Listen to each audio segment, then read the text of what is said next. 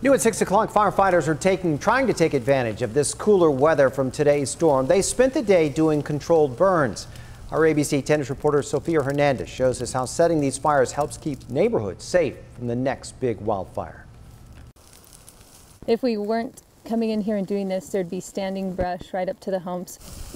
In Pine Valley, field crews and engines torching piles of treated brush that have been cut and made into piles by the Cleveland National Forest Service. We come back in the winter months when we have rain and snow, and then we can burn them without it being a hazard to the homes, and we can control them better. With drip torches, lighter crews are able to burn roughly 86 acres.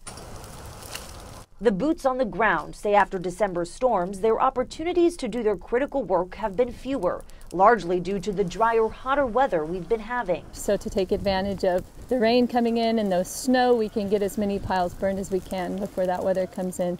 And too much cold, wet weather will shut us down as well if the piles won't burn. So we have to find that perfect window. Tuesday, that window presenting itself.